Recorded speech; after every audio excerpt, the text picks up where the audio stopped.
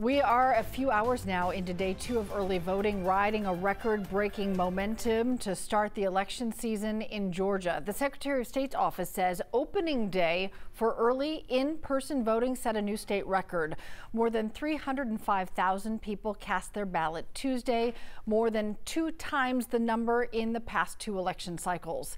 Secretary of State Chief Operating Officer Gabe Sterling says in 2022, about 134,000 people cast their ballot on that day 1 of early voting.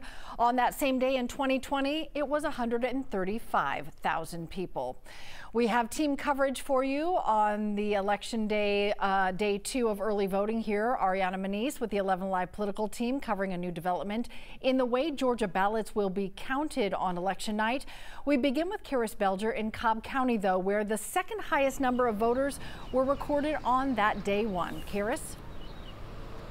That's right. In fact, Cobb County was right behind Fulton County for voter turnout. In fact, a poll worker here today told me it's still kind of busy, but not nearly as busy as it was yesterday. They do still have barricades around the front door in case a line does begin to form. There is not one now, but most people say that they wanted to avoid that line because they figured it would be busy on that very first day. That same poll worker told me the record for voters at this particular location here on Roswell Street was, in his words, shattered by 11 a.m. And people I spoke with say they purposely came today to avoid that initial rush.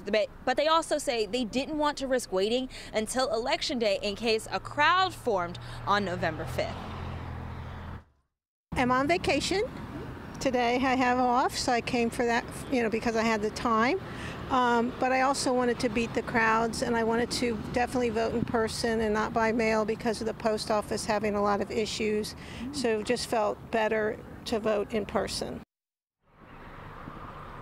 Now, specifically for this location on Roswell Street, that same poll worker I mentioned earlier, he is encouraging folks to come today if they do want to make sure they vote early, but also avoid a crowd. Something to keep in mind. Of course, you can check your wait times at any location for early voting online. I'm Raffensperger, 11 Alive News.